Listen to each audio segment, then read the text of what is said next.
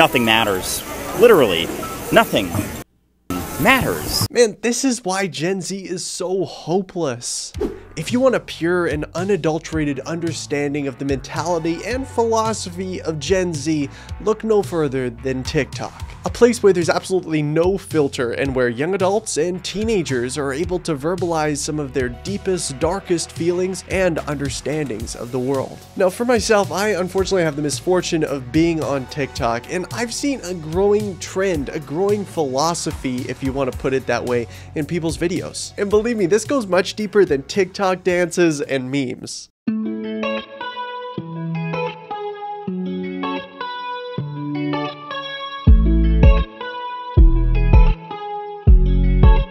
Oh no, we're just on a floating rock flying through space, so go travel to Italy with your boyfriend, cause it doesn't matter. Floating rock for the win. Okay, so nothing matters apparently. We're just on this floating rock. We can do whatever we want. Let's watch more. Nothing matters. Literally, nothing matters. I mean, besides of course what you want to matter to you, but this entire society, all of it, is completely made up. There is no actual blueprint for success. Success is simply doing what you want to do with your life and giving a big old to anyone who judges you for it. Man, some majorly good advice today from the old TikTok. Who would have known? Just give a big F you to the world and do what you want to do because nothing matters, man. That's what I've been trying to tell you this whole time. You ain't listening to me, dog. Just listen. Nothing matters. Don't listen to the haters. Just zone in. You do you, dog. I'm going to show you exactly why there's no point to anything and living life is completely pointless. Now, here's the harsh truth. Everything you're doing right now is completely meaningless. You're going to go about your little day, you're going to do your thing, well guess what? Nobody cares, and then you're going to die. You should understand this will free you of literally everything in life. Oh, your life's really stressful? Oh, you have all this stuff going on? Doesn't matter, you're going to die. None of it, literally nothing matters. Why do you even care? Bro, what? What are you talking about? Oh, no. But it's not just TikTokers like this that are espousing this advice and this philosophical understanding of the world. A popular comedian I've heard, I don't really find her that funny, but Sarah Silverman talked about this too on her podcast. But yeah, Saturday, I woke up just right away, just thinking, what's the point? Nothing matters. And I knew I had a show that night. And I was like, why do I perform? What's the purpose? What is this?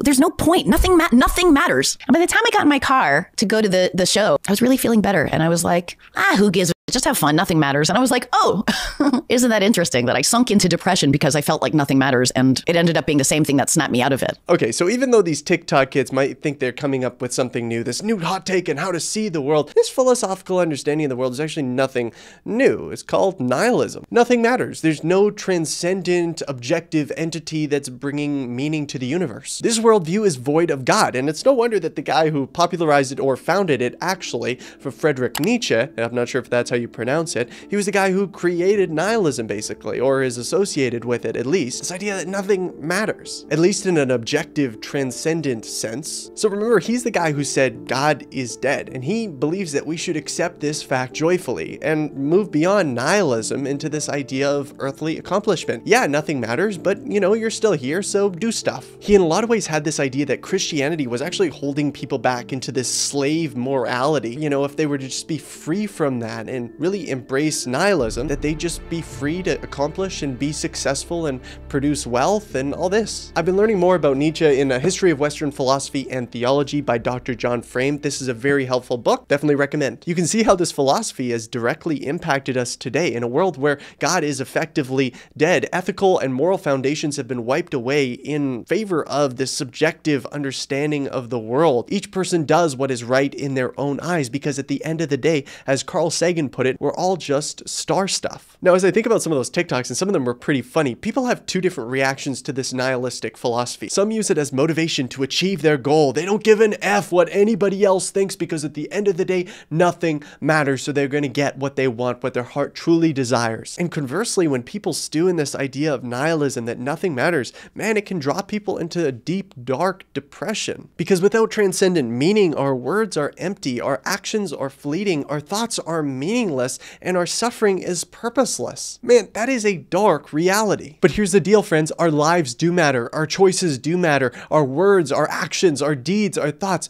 they all matter because we are created in the image of God to reflect Him, to delight in Him. But we denied this purpose and this meaning and this truth in order that we could go our own way. But while we were still sinners, Christ died for us, that you would no longer be conformed to the ways of this world, these sinful ideologies and philosophies, but rather that you would be made into a new creation and be conformed to Christ, your Creator. Only in Him can we pursue truth, philosophy, logic, knowing that He is the foundation for all of it.